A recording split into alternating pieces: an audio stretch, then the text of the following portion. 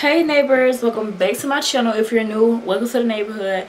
Today, as y'all can see by their title, I'm going to be giving y'all 7 editing apps for graphic designers and content creators. So yeah, let's get into it. Okay, so for one, my main app is Videoleap. I love Videoleap. I mess with Videoleap, okay?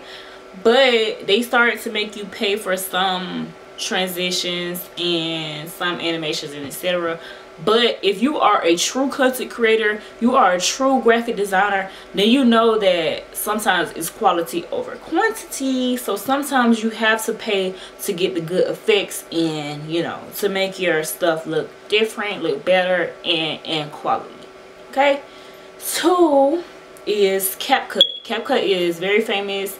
I want to say I just kind of got on the CapCut wave because I used to be using like apps that people really weren't using type of thing, because that's how I am different with being in tune with being different, because I don't like using what everybody else is using. But I will say that CapCut is a good editing app, and it's just something that you just can't resist. Whether you want to be different or not, it's just something that you can't resist. I love the transitions, like I love the effects that you can use and stuff like that on there. Like, it's very good for the things that they give out for free are very good. But now they are charging for certain features on there, and yeah, I'm pretty sure that's every app now because everybody's trying to make their profit and etc. 3 is PixArt. I want to say PixArt is great for like photo editing, logos, thumbnails, you know. Like, I love PixArt. PixArt is where I started out from. PixArt is where I came up from. Okay, I would never leave PixArt alone. I would never leave PixArt alone. Like, if you don't know about PixArt, baby, get into it. 4 I have is iMovie. iMovie is something that I very first started out to. I feel like this is a great app for beginner YouTubers, because it's like, it's the most simplest, it's the most easiest way to edit. It's just so simple. Like, their layouts are so simple than any other app. Any other app, when it's too much going on, it will like play with your head, and it's just like, it's just too much, I can't do it.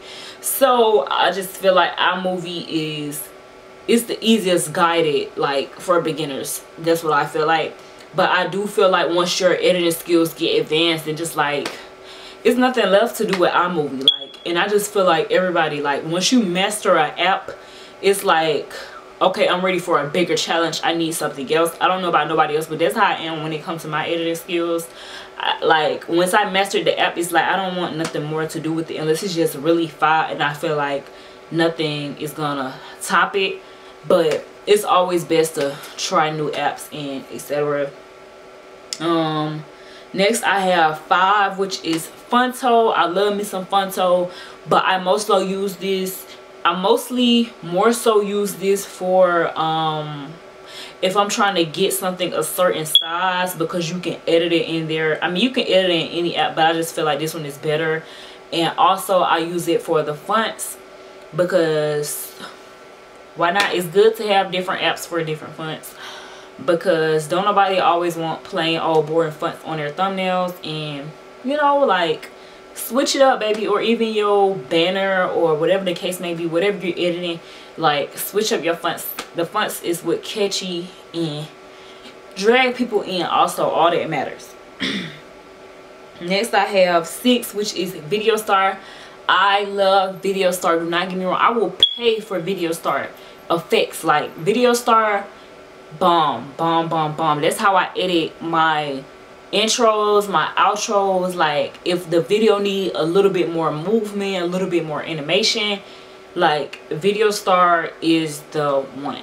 I will say that it's complicated to work, but if y'all need help with that, just let me know. I'll make a tutorial. And yeah. Lastly, I have Adobe. And when I say Adobe, I mean literally all the Adobes. They have Adobe Illustration, Adobe Lightroom, and etc. stuff like that. But Adobe, it does cost, but it's worth it. You have to invest into what you want to do. You know what I'm saying? Nothing is just going to come to you. You have to put in some type of work to get work to get what you want, you know. So put it out and it'll come back to you in return in double, in fact. So yeah, but I hope this video helps y'all. Please make sure y'all like, comment, subscribe, and yeah, y'all go get on them apps, make y'all videos pop and get more quality. And don't say I don't love y'all, because I just showed y'all, I just put y'all down, I just put y'all up on game. So yeah.